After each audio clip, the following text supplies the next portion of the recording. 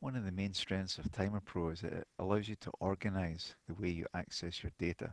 For instance, here's Get Part. Under Get Part, you can see we've got small, medium, and large. Under large, we get light and heavy. Under heavy, over 20 pounds, two person. Under two person, easy to handle, awkward to handle.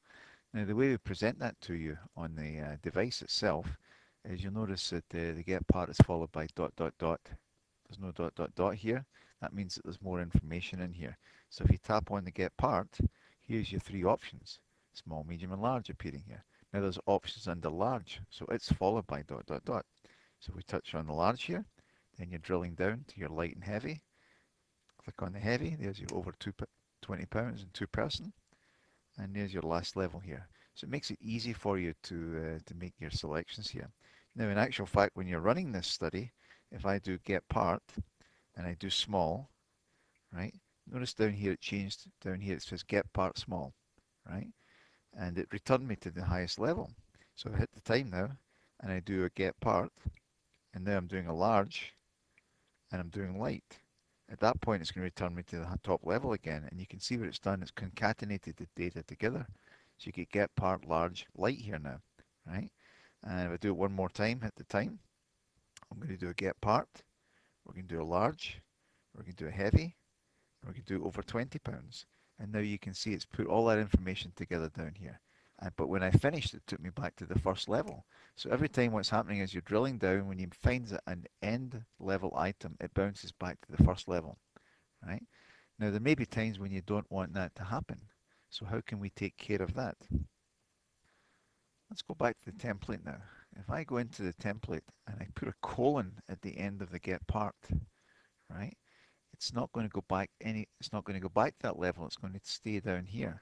So to show you that working in the device here, if I come in here and I select my elements down at the bottom here, so tap on elements, and we're going to go to the get part here, and we're going to edit that.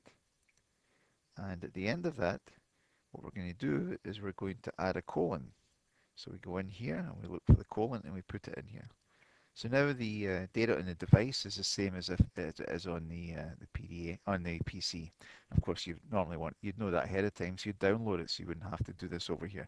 We use the back button up here to return to our data collection. And now if I do the next one here, right? So I do a get part, and then I do a small.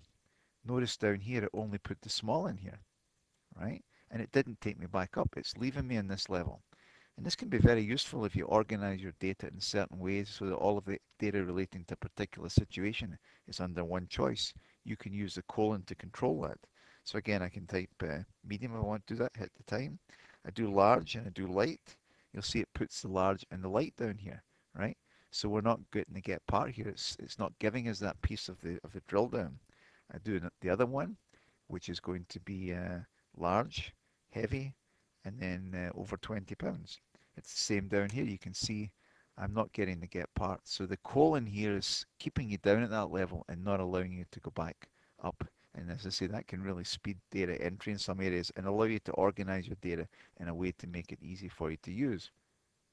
Now you can use this colon effect anywhere in your structure, but you can only use it once down a particular path. So for instance here, if I remove it from the get part, and let's say I'm going to put it now under my large here, right? Again, you can only use it once within a particular branch, if you like, drilling down here. So let's see how this works here. So now I'll bring up the PDA here. I'm going to edit the elements again. I'm going to edit this one here because I want to take out the colon in there. So go to the end here and just use the backspace to take it out. And we're going to now put it under the large. So we come down here to the large, we edit that. And we're going to just go to the end here. And we're going to find the symbol and put the colon in here. Now, if our logic's correct, it should stay down under the large now. It shouldn't come back up when we do this now. So we'll use the back up here to go back to our data collection. And now we hit on the time, right? And we do a get part. Let's do a get part medium. You see it put that in there, right? Gave me the whole thing here, right? Hit the time, and then we're going to do a get part. We're going to do a large, and then we're going to put light in there. You see it only gave me the light. It's stopping it's stopping any concatenation for what happens before the colon here, right? Hit the time again, And now it stays down there, doesn't go back up, and I can do heavy over 20 pounds. And it puts in just the heavy and the 20 pounds down here.